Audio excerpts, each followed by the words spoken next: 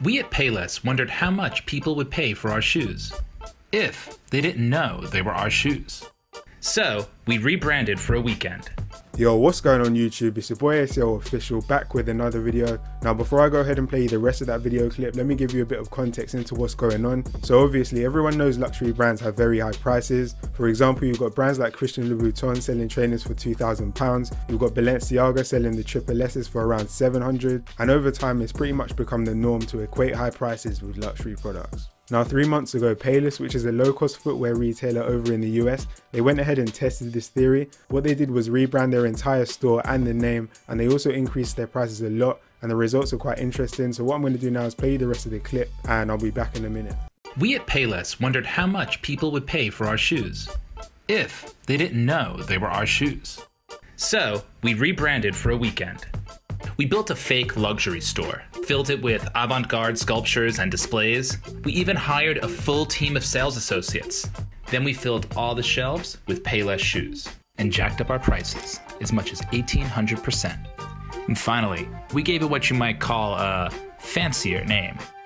Welcome to Palessi. Palessi is just such high quality, high fashion. It's taking your shoe game like up to the next level. It's like very, European, very, upscale. The guests at the Palessi grand opening party had no idea any of these shoes were from Payless. It looks really well made. I love a heel that's kind of chunky because it means you can like jump up and down, do some backflips maybe.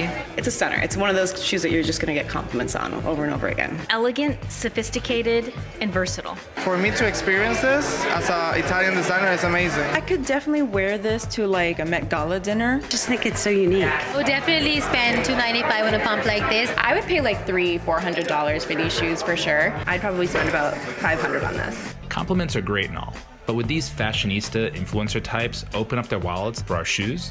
We watched from a room backstage as our first customer approached the register.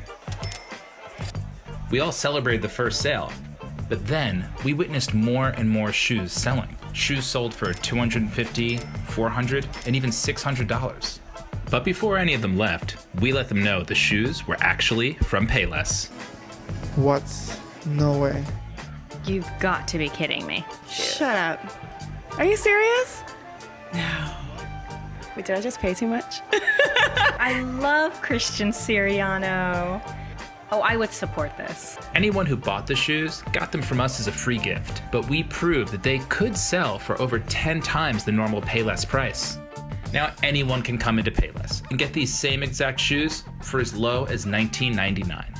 I am very, very happy with this purchase and I will be going to Payless. Now we all know that was probably a lie. She probably just said that for the cameras. I doubt very much she will be shopping at Payless, mainly because as that clip just showed, people care a lot more about the brand image and in some cases the prices, more so than they do about the actual product and the quality of it. Even though this is nothing new, it does make you think a bit more about the whole situation.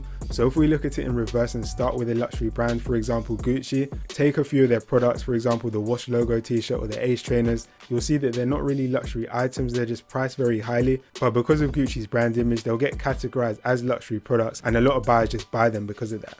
This won't be the case for every luxury brand, of course. Some do have legitimate reasons as to why their prices are quite high. Last year, Business Insider spoke directly to Dave Mosquito, who's the co-owner of Leather Spa.